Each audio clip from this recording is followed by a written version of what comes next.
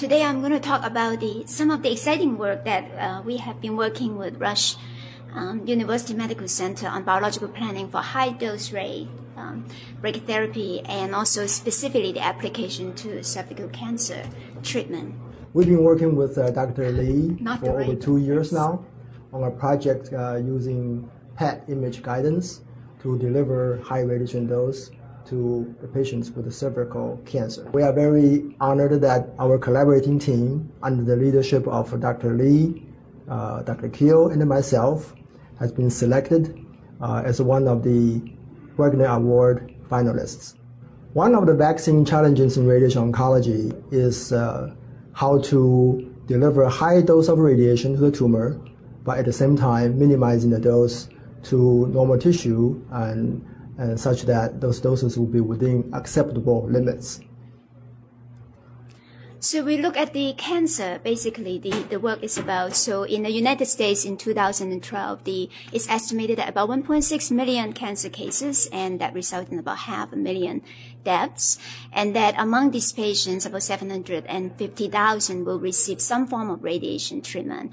And worldwide, and that's about like 12.6 million that is diagnosis in, estimated in 2011, and that over 7.5 million deaths. So it is still very high mortality across the world, and that over 8 million of these patients receive some form of radiation therapy treatment. So the treatment modalities basically is really based on the tumor staging, the size of the tumor, whether the patient wants to have a child or not, and also depending on the age of the patient. And so there are really 3 standard type of treatment. Whether we have done lots of advances in cancer, but there are still 3 basic ones that include the surgical procedure and radiation therapy as well as chemotherapy. So radiation therapy has an advantage in a sense that if you see cancer advances and all the new drugs come and go, radiation is the only one that have stayed all these years. Part of the reason is because it's organ preserving. So you don't have to remove the organ. You can actually keep the organ, and you can apply radiation from external beam, or you can also put seeds inside through implanting the seeds inside, or put it through the tubes. And it can actually give you very high dose in the surrounding tissue of the tumor and then avoid the high dose to the normal tissue. So it is used as definitive treatment. That means that's the only treatment that is used, or as adjuvant treatment. That means you can have surgery, you can have chemotherapy, and you actually use radiation therapy on top of that. So today I'm going to focus on high-dose brachytherapy. Even though the technology that we have actually developed is applicable to the entire field of radiation therapy, it's not possible to talk about all of these. So I want to focus on just a high dose rate. So this one basically is a temporary seed implant. You put catheters in the body, and then the radiation seed is being deposited in a very definitive place. And it is being used in many different sites, surgical, cervix cancer, prostate, brain, and we even use it for patients with heart disease. When the artery is blocked, you put a seed there and you blast it open, and of course you take the radiation seed out afterwards. So basically the entire treatment lasts only for like 5 to 10 days, and it is very high radiation dose. That means the patient actually will be isolated in a room, and the doctor actually is in another room. There's robots that is handling all those, and with the computer. So it is more desirable than the low dose rate permanent seed implants for the following reason, is that you have to carry those seeds in your body, and in some places you simply cannot put a permanent implant. So here I'm showing you 3 different types of high dose rates, and the first one is for prostate cancer, because these are the most common one. Use prostate cancer, these are catheters, and you put the seed inside. This is cervical cancer, and basically this apparatus is being placed inside the vagina going up to the surface, and then that's the treatment, and that's actually, this is the uterus. It is also used for uterus cancer. Now it's a little bit easier for me to show you how it works in the breast, because the organ is outside. So basically this is one of the most effective treatment for breast cancer, early stage breast cancer. When patient has a small lump removed, and basically they are being given high dose radiation, so you numb the breast, and that overlay with where the tumor has been removed, and then you put the catheters in, 10 patients actually get the radiation. This one has 99% curative rate. It's unbelievable. It's the most successful clinical trials that we have. So the advantages over permanent implants is that this improved treatment design means and translate directly to improvement in the tumor control, because you have a very fixed tube. You put the seed right there, it will not move. So instead of like putting it inside the organ and actually the seed is moving. So it is very exciting in a sense that if you really can do a good job, you see a really, really nice result. It does not trigger the metal detector. A lot of prostate cancer patients, unfortunately, they are the large group with the seed implants. They actually could not go through the airport area without being being pulled aside, because the heavy metal in the body that remain in the body will actually trigger the detector. And some of them were not being given a very nice, were not being treated too nicely, and I think that was unfortunate. The second last part is the most, it is preserving, not just preserving the organ, it is preserving the functioning of the organ. And that makes it really different, is that you cannot really put seeds in the breast, but on the other hand, if you put high dose rate on the breast for treatment, actually you can breastfeed the baby. So it makes a huge difference for the patient. And simply many sites, you cannot put permanent seeds inside. So this one I showed you how it works here. Basically, is you have the cervix cancer here. You select the type of seed to use, and then you select the apparatus. Then you insert that inside the cervix area, and then you can see during the treatment, you can actually see it in imaging of all the seed, how they look. And the good thing is this is exactly what the doctor always tells us. You deliver and you actually receive exactly what you deliver. So that is really the precision that we get. So the challenge here is that where do you place these seeds? And what type of seeds to place? How long do you put these seeds in? Now we have to worry about the time, right? Because we don't just keep it inside the body. And how do you actually maximize the tumor control and at the same time minimize the radiation to the critical structure? And we always understand when we treat cancer, there's always the very critical structure right next to the tumor. So you really cannot just kill everything. So now, along with the high dose rate radiation, there's also a lot of exciting activities about brain imaging and functional imaging. So here's to show you, this is the CAT scan that is for treatment. This is the surface area.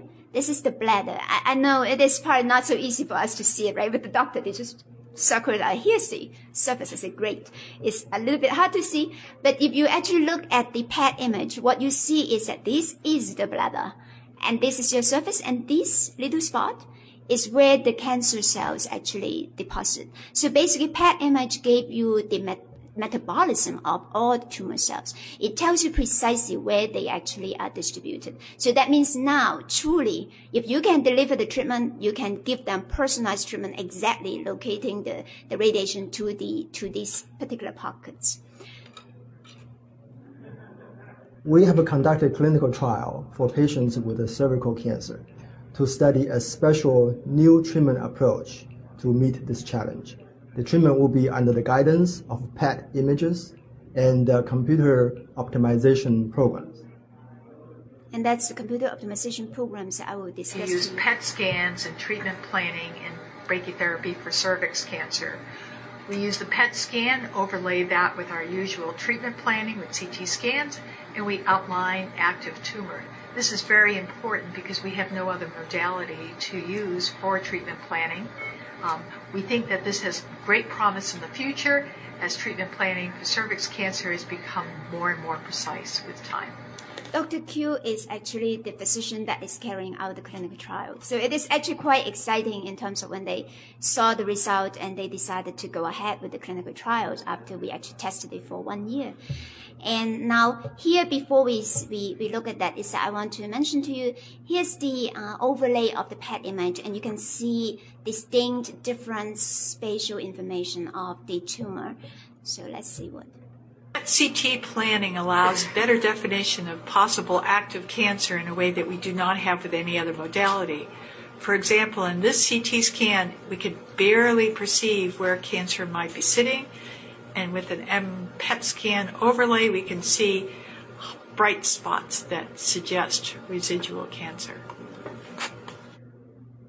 So the the computer screen that you see is precisely the type of computer screen that is used in the hospital, and they have robots to actually load all these seats, as I mentioned, because human cannot be inside except the patient.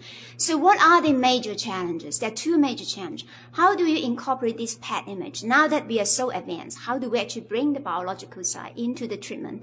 How do you actually really escalate the dose in the tumor and at the same time saying, don't give me more radiation in the rectum and bladder? So we got this passionate discussion. I was at the clinical conference and this doctor.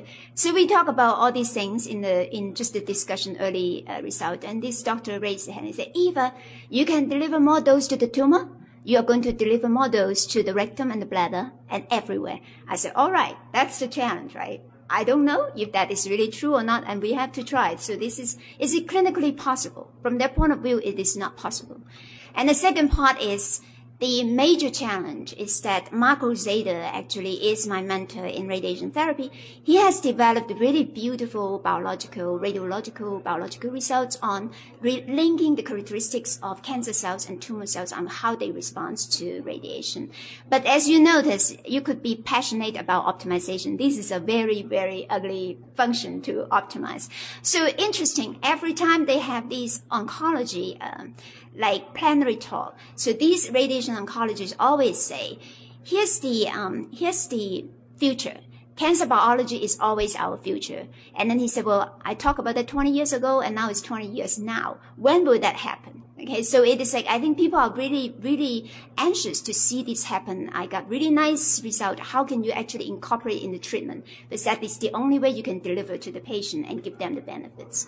So the challenges is clear to the OR community. Here, we really understand is that with our experience is that we know the resulting problem is 100% dense with the matrix. How do you deal with these problems? Okay, we got some nice idea. Second part is how do you incorporate a really complex tumor control probability within your treatment planning optimization? How do you really make use of that so that you can drive your plan so that you get the best tumor control probability?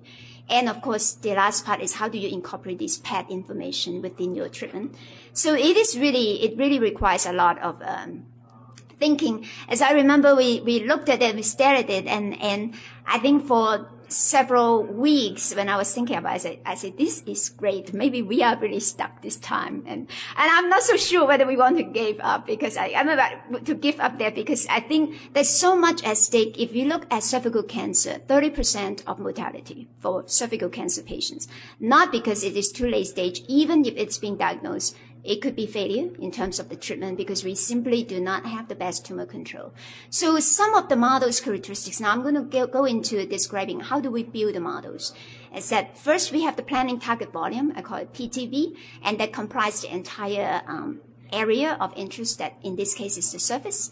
And then we have the enhanced PET image information, and I'm going to call it the boost target volume, the BTV. So basically we have the PTV include inside is the very specific part that we want to boost the radiation. So the treatment designed, and basically we want to be able to prescribe 100% dose to the PTV. We want to escalate the dose to those tumor pockets, and we want to ensure that at least 95% of the tumor area receive enough dose. So that's the coverage, and that the underdose is not less than 7%. Now, this could be different from site to site, and this is what we are being advised by the doctor. And we want to be able to keep the upper and lower bound on the critical structure. And the objective is really to seek rapid fall off of the radiation. That means you want the dose to be as tight as possible to the shape of the tumor. And at the same time, you want to maximize the tumor control probability. So the data, as an OR person, this is a pretty standard approach. Is you discretize it into three-dimensional points, that what we call voxel. And now we describe the D, Pi, represent the dose to a voxel P, and from the seed location at location I. And this is per unit time, because when you put in the seed, how long it takes, and that will give you enough dosage. There's the variables to denote if you're going to put the seed or not. There's the time, Ti, correspond to how long you're going to put the seed inside. And then there's a dose deviation from the bound, and then there's also binary variables to capture if the bounds are satisfied or not. So I'm going to give you all these general ones. Not all the models include all these variables. So the first model, let's see if I could use my mouse properly without. So basically, I would like to mention here, this is the total dose to a point, P. And if YP is 1, that means it satisfies the lower bound, right? If it is not, if this is 0, then I want the underdose to be just 7% of the prescribed dose, right? So that represents the lower bound for the planning volume. And here the upper bound, if VP is 1, it means it satisfies the upper bound. If it is 0, then you have to subtract, so it's excess amount of dose. And this one basically gives you the coverage, 95%. That's escalating dose. On the voxels, that is the PTV, that's the BTV, and then that's the time you want to put the seed inside, and that's a maximum allowance, and then if you put a seed there or not. And then there's the number of seed that you should put in. Now, there is, in a sense, in theory, no control over how many seeds to put in. However, you can see that I put actually catheters inside, right? You can put like 20 catheters in the body versus 5 catheters. So you do not really want to put so many catheters in terms of the delivery. So sometimes the doctors will tell you, yes, I want to just only put at most that many seeds, and sometimes they allow you to put many seeds in it. So basically, your goal is really to optimize and find the seed location and how long to put them in. So this one basically trying to minimize the maximum dwell time, how long you put the seed in, and this one to even out the dosage across the whole area. And then the second one is to maximize the volume of the target area that receive the type of dose that they should receive. And then the third really is to maximize the tumor control probability. Now, you can make it a little easier by replacing all the 0-1 indicator in terms of whether the bounds are satisfied or not by just looking at deviation. So now this one, if we look at it, is we capture the deviation from the target bound, and then we calculate like how many of them satisfy or not. And then here you minimize the square of these deviations. So basically, again, you can put weight on it, and these two objectives remain the same. So these type of problems, in a sense that the challenge is real, because you see, even though in the United States, some of the cancer cases are going down, but the hard cases actually are very difficult to treat, like pancreatic cancer, cervical cancer, uterus cancer, and a lot of the cancer that we actually are not so good in treating, because even though there is modality, but not many sophisticated methods have been applied to it. Now, we actually first attack this problem based on the dense property of the problem by looking at just the linear part of it. That means not looking at the objective, you look at the polyhedral theory and trying to come up with it. So this is actually a pretty interesting high-dimensional graphs, basically, for each of the nodes corresponding to the x variables, and then the edge corresponding to a whole bunch of the nodes. So this is like, these are the edges that is correspond to that. And then we discover a lot of these hypergraphic structure that turns out to be really useful to solve very dense MIP, not just for radiation therapy or medical applications. It also is really good for those market share instances. So that has a dual purpose in terms of like, very interesting, the market share instances are 100% dense also, even though it has nothing to do with the bodies. It's about investing on different type of stocks. So the computational engine is most critical, because one of the things that the clinicians always remind us is that they appreciate complex model. In fact, they have been complaining that they're not able to model it because they don't have the capability. But once they model it, then of course the next thing they want, give me a solution, right? So that's really a very important part. So basically the input, first we solve the problem by solving the first.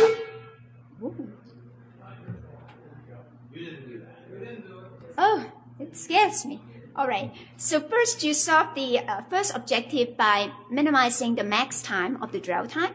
And that basically, once you get the dwell time, you put it into your constraint and say that means control how long you're going to allow the seed to stay inside.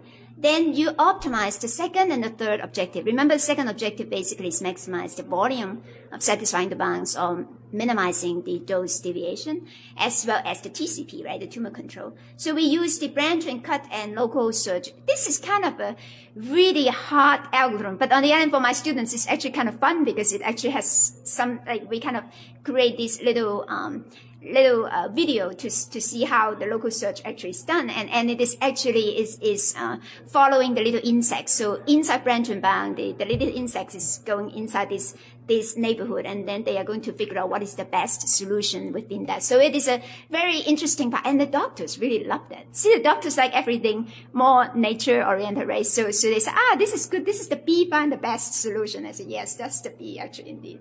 And then we construct a global solution for them, generating the isodose curves and DVH, and then do the calculation and generate the graphs and for them to evaluate. So if you look at inside the second component where we have two objectives, basically we fit in the optimization problem and we split the dose matrix into two parts. For this one, it is really just to make sure the cutting planes is not too dense. So we just split it, and so D1, D2, D1 consists of a majority of the coefficient, and D2 are the tiny little coefficients that we take out. And then we use this as our branch and cut problem. And then as we go through that, we generate cutting planes, and then we perform geometric heuristics. And geometric heuristics based on really the seed location as well as how it relates to the normal tissue and critical structure, and decide which point to actually set it to 1 or 0. Then we check if there's an integer solution or not. If there is none, then we go to branching, and then we go back the loop again. If there's a solution, then we go into this particle swarm optimization. So you actually have a heuristic solution. But remember, this heuristic solution only know one objective, right? Which is the volume or the deviation of the dose. Now you want to drive this solution towards the best solution that has the best tumor control probability. So these little bees are very busy, and they got the objective function of like, find me the best solution being influenced by the tumor cells as well as the normal cells. And it's very interesting on the computer. Like my students were saying, this is really interesting because the bee keep looking at this, and it's like it's looking for a flower, and it actually finds the solution, and it will pops up and say this TCP is like 95%. It's really happy, and then it comes back out. So then it basically updates the solution, and if there's no more sub problems, you return. Otherwise, you basically continue the process. So as I mentioned, this is really quite exciting for us because for the longest time, I think for 2 months, I really think, should we go with the objective function or not, or should we just abandon it? And then we even joke about, do you want to raise it to power 10 or power 5? Right? The doctors, it is funny. Some of these objective function, they actually really got this from biological experiments. They really actually know quite well what those are. But on the other hand, from the optimization point of view, we really don't understand why are you raising it to this power, right? We will always want to ask a lot of these questions. So basically, we use our methods and trying to compare the standard method versus the escalated method. We also, in addition to just escalating the dose, we also try to reduce the dose to the PTV to see what type of benefits do we have. So the idea is really to understand, are we doing better after putting all this biological information that is supposed to be personalized, right, for each patient, and that the solution is supposed to be driven by tumor control. So how do we compare these results? This is for a patient with the volume about 30% of the surface area is being highlighted by the PET scan. So the first thing you see, this is a very busy figure, is you look at the square boxes. Okay, so the idea, this is a dose volume histogram. So basically, if it is normal tissue, you want it to be as close to the vertical line here as possible.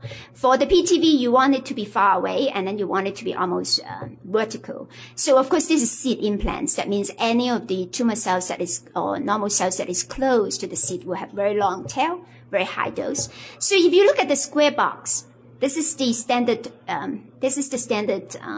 graph. Then you notice that these standard, plan actually has higher dose in bladder and rectum. So we proved the clinician wrong. So I can deliver more dose to the tumor and the PET area. At the same time, I push all the dose to the rectum and the bladder further away, right? So I actually deliver a lot fewer dose to the, so that is really good. And one of the things that is really important is that you can always deliver higher dose, but you also kill a lot more normal cells, right? So that's important to us. And this is a tumor that is a little bit smaller. It's about 8%. And again, we see very nice results that for the bladder and the rectum. And this is the green is escalated, and this is just the normal PET area. So one of the things I think the doctors really like is, from their point of view, is that when they see it, like I remember when I asked this doctor, what is a good plan? So his answer is either when I see it, I know it. I say, great. What if you never see it, right? So when he actually saw this DVH, he said, this is amazing that you get it. So how did you get it? Right now, he's really excited about that. And it is really interesting because the moment they see it, the doctors are really good in actually outlining the curve, how it looks. They say, this is what I want. Okay. But a lot of times what they outline may not be achievable, right? So this time we actually gave them the result. So it looks pretty good. If we look at the tumor control probability, so basically among all the 15 patients that we tested, the standard plans give you about 48 to 65% tumor control probability. The first one is the standard one, the plan. And the second one is the plan where I escalated the BTV with like 37 dose versus 35. So you can see it increase. And it basically is greater than 80%. And then now I say, okay, let me reduce a little bit of the PTV. That means now I really zoom in just the boost area and lower a little bit of the surface area. It actually increased, right? It's actually quite nice. Now I'm going to boost even more of the BTV. Now the idea is that if you ask the doctor, how high do they want? What do you think?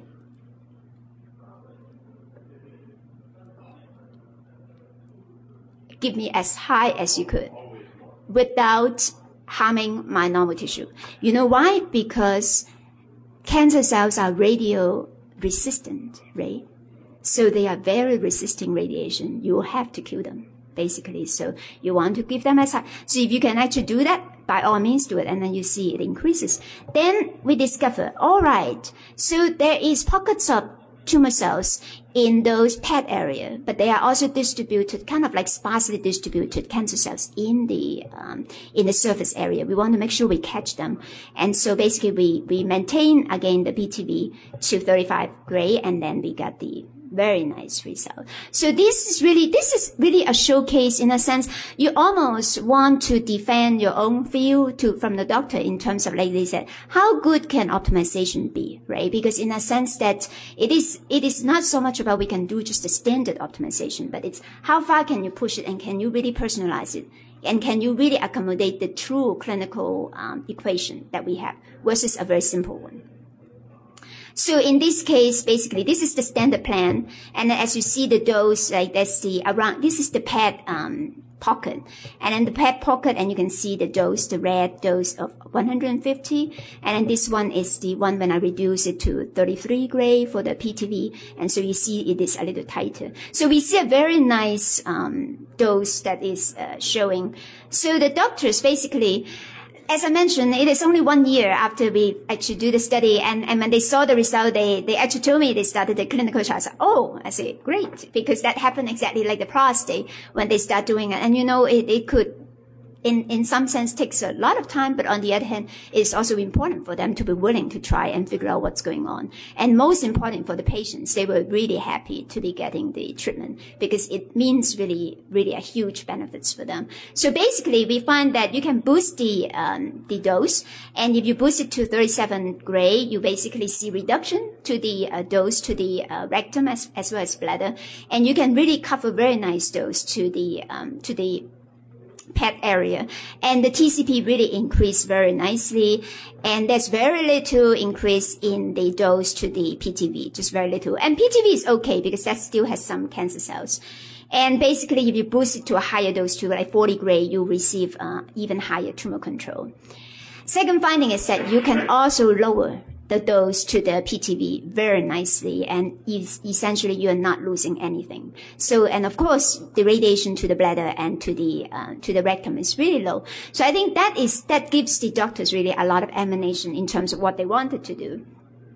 So the significance, as I mentioned, really, this is the challenge. Someone came to us, and for a while, we have to really think hard, can we actually do it? So basically, we can improve local tumor control, and at the same time, lower the dose to the radiation to the rectum and bladder and the critical structure. Something that they never think they could achieve. And we were able to achieve it uniformly on all patients that has been treated. And the solution return is in seconds. Now, this is not like, as I mentioned, the patient patient is isolated, right? So it's not like you're going to go do real time. But the fact is, if you can do real time, this is exactly what they want. They want to be able to change the plan as they come in and look at the image and do it in real time. And Rush University started the clinical trials in 2011. And the unique challenge, as I mentioned, this is really truly a very interesting, complex objective for us to look at. This is really the first treatment planning system that incorporates tumor control probability. So we are very lucky in a sense that we are first in the entire radiation area. So everybody wants to be able to incorporate it. They want to know what results do they get, and we actually prove them. You actually can get very good results. This is also the first time where PET image is being put inside. And of course, the key really is that you must really do clinical trials in order to test it on patients. So the significance is really about quality of life and also quality of service and care. So reducing improving tumor control means that it is improving curative rate and lower the mortality. For these patients is indeed very, very important because the mortality rate is very high. And reducing the radiation dose to the tumor, to the tumor's healthy surrounding tissues means that you reduce the side effect, and that means the quality of health of the patients, quality of life of the patients, as well as the side effect management. So you all know that we spend billions of dollars every year just for every single cancer type that you look at, just for side effect management. And so this is really important. And of course, requiring seconds to get good plan means that now you really can talk about real-time image-guided treatment and adaptive treatment, which means your cancer, in terms of designing the plan, you don't just say, okay, now I design the plan and you're going to use it for 9 weeks or you're going to use it for 5 days. You can actually really take the image, do the planning, and incorporating what's happening to the cancer right then and right now, and then do the treatment. So you get much better results. And as I mentioned, TCP, this is the first time, and I think it is exciting, as everybody already, we tested now on prostate and on breast and got really nice results. So everybody's asking, how do we do it? And so I think this is exciting. I think if you ask my student, I love his reaction when he first saw it. He said, Dr. Lee, are you sure we want to do it? I said, yes, we are going to do it.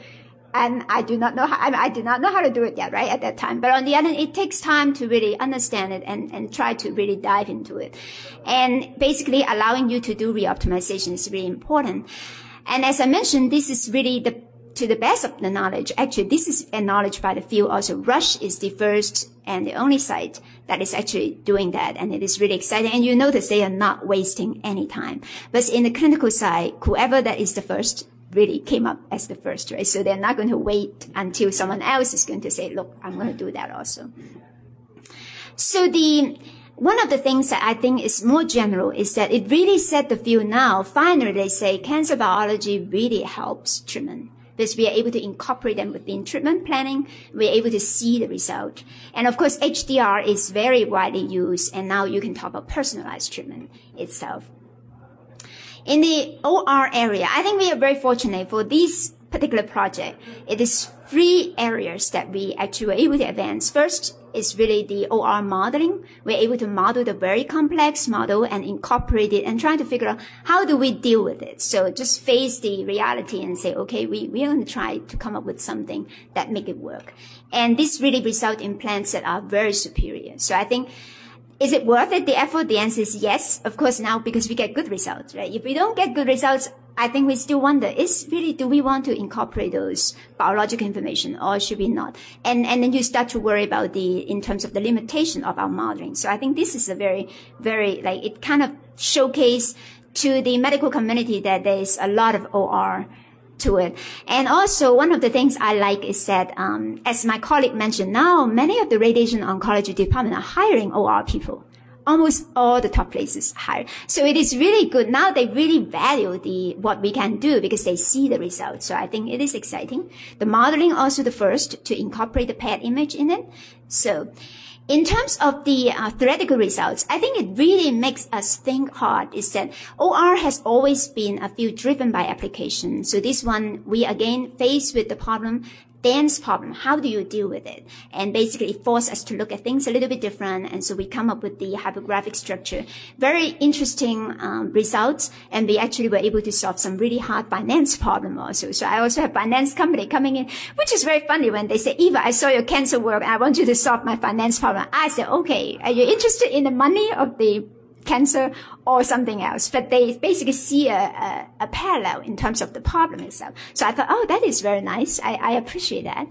And of course, the computational part, as I mentioned, is that there's also always the exact algorithm or branch and cut that we appreciate the beauty and being able to incorporate theory. But now you know very well you got a non-convex objective function. You are not going to say, look, I don't like those little heuristics. You really have to face them and incorporate them and make them really a nice, beautiful system that actually works. And I think this part is really, I really appreciate the, like all these technology and how we can actually make it work and actually come up with a solution that could allow us to handle very highly nonlinear complex function.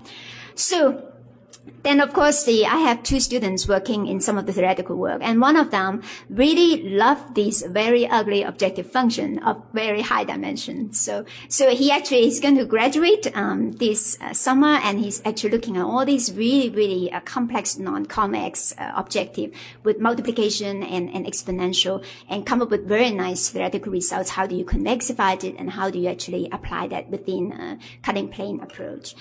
And I have just 2 slides, the last one, just to talk a little bit about, so as you mentioned, it's a little bit hard to talk about a technology if I don't focus on just one particular application.